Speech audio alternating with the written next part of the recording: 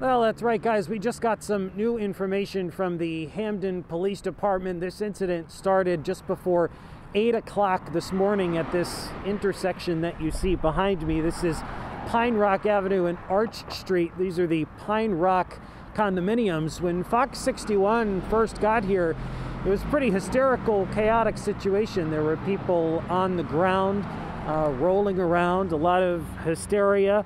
What we know is that one woman is dead and a man is seriously injured.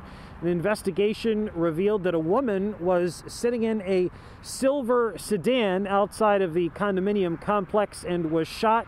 She was pronounced dead a short time later. A man was found lying on the ground near that silver sedan. He was shot in the torso and is currently listed in critical condition. Earlier today, we spoke with Captain Ronald Smith of the Hamden Police Department. Here's what he had to say. We're looking into it. We believe that this might be related to both victims. The shooting occurred between both people.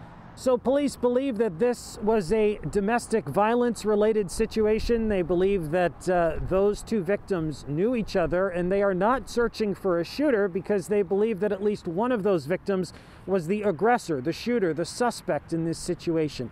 They say that this was an isolated incident and the community is not in any danger. The identities of both the man and the woman are not being given out. As we get more information, we will bring it straight to you.